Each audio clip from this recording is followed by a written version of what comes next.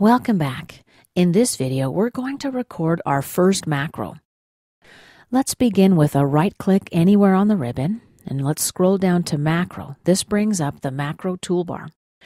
We've got a few familiar-looking buttons here. Play, stop, record the macro or pause. And this one here is New Macro, and finally Edit Macro. Let's click Record Macro. That's the red button. Now let's right-click on the front plane. Insert a sketch. Activate the rectangle tool and place our rectangle right here. Let's go to the Features tab now. Extruded boss base. Depth of 10 millimeters is okay. Let's click Accept.